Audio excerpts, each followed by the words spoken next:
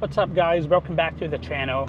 So I'm currently driving home from work right now, and I thought what better time to record a video of something I've been thinking about. So the other day I was talking to some people about how many cars I've had, and I realized I probably had more cars in my lifetime than your average person. So I figured I'd make a video kind of going over each one. Now, I don't remember the exact years of the cars, but I do remember the models. It did take me some time to get the list together because I kept forgetting certain ones, but I got it all together, and so I figured I'd make a video of it. Now, my first car was a Chevy Camaro. This car was gifted to me from my sister when I was 15. Unfortunately, I never really got to drive it much after I got my license, but it holds a special place as being the first car. I believe it was an '86 Camaro, and it was pretty nice. I loved it for being 15 years old. My second car was a Datsun 280ZX Turbo. This was probably my favorite car. I bought it for $1,000, and it was just a blast to drive. It was great on windy roads. It was a T-top, so it had a great sporty feel to it. Then I got a Chevy Cavalier. This was an older convertible I picked up for around 300 bucks. It wasn't much, but I enjoyed the convertible top, and I believe I had it for close to a year. Then I bought a Mitsubishi Eclipse for $1,000. It was a 5-speed. It was an older Eclipse, but it was still very nice and very fun to drive. Then I got an Econo van. Now, I didn't keep the Econo van for long at the time, because I believe I was around 17, and it was just huge, and it used a lot of gas. And I wish I would have kept it. I wish I had a van like that now, because it would be great for camping and festivals. It had a bed in it, a TV, a bunch of fans, lots of space, and it would be cool to still have. Then I got a bright yellow Geostorm 5-speed. I believe they only made these from like 92 through 94. So I've never seen another one on the road. I got it for like 2,500 bucks. The back end ended up going out on it though. So then I got a Buick LeSabre for around $1,000. It was a smooth and comfortable ride. Not really much to talk about. Then I got a Chevy Blazer. Now, I had this rugged beast for years, and I put it through the ringer. I took it everywhere. Off-roading, mud pits, anything you could think of, I took this Blazer. And I had it at the same time I had a 5-speed Honda Civic. Now, the Honda Civic was just a 2-door golden color hatchback. Nothing special. I had a loud exhaust on it though. And I just kind of used this to deliver pizzas in because it was great on gas. And then I got another Buick LeSabre around the same time I had the Honda Civic.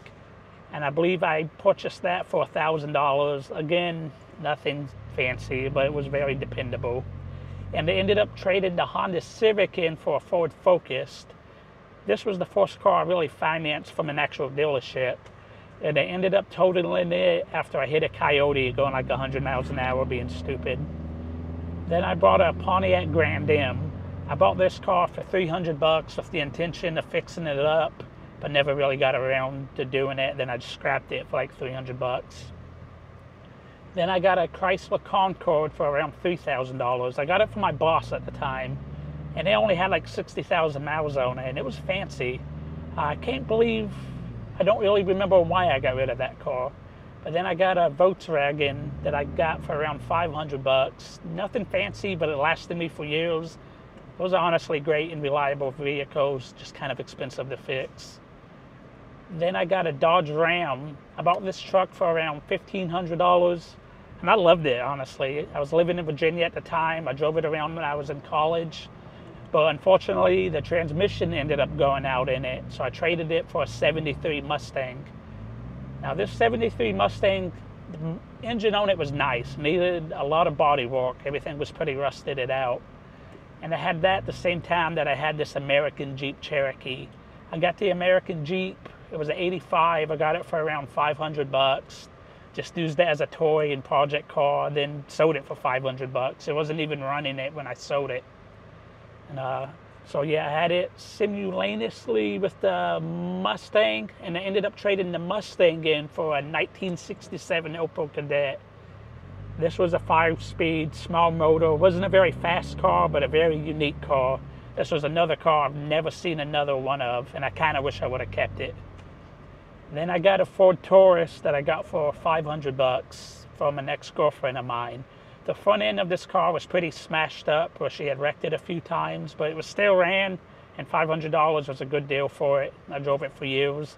I actually had a milk jug for a headlight because one of the headlights was all busted and I couldn't get a new one to stay in. Then I got a Ford Explorer.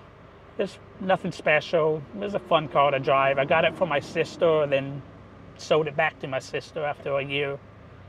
Then I got a Chevy Cobalt. I financed this car, so I don't really remember how much I paid for it. And then when it was almost paid off, I traded it in for a Nissan Rogue. I love this car.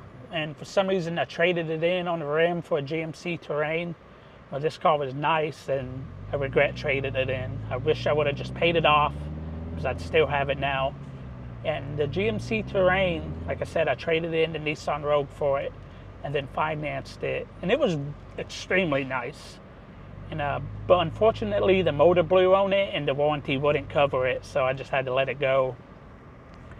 Then I got a Hyundai Elantra after that for around $5,000. And when I had the Elantra, I got another Jeep Grand Cherokee that I just fixed up because I wanted to fix it up and give it to my nephew. So that's what I did. I believe he traded it for some Lexus. I don't really know.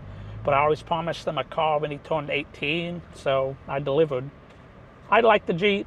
It wasn't really his thing. He wanted something he could drift.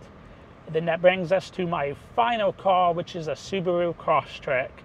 Now, I love this car. It's definitely one of my favorite cars. I've done a lot of work to it. There's a couple of videos you can go watch on my channel talking about everything. And you can see some of the things I've done to it and how I did it. So in my lifetime, I've had, I believe that's between 26 to 28 cars, each with unique characteristics and memories, and they've contributed to my journey on the road. You know, I don't regret any of the cars, really. I regret getting rid of some of the cars. And yeah, so each car served different needs throughout the different phases of my life, and I've loved every single one of them. So that basically covers all the cars I've had. If you have any questions about the cars, feel free to leave them in the comments below. Don't forget to hit that like button. And as always, thank you for watching, and don't forget to subscribe. Thank you. Bye.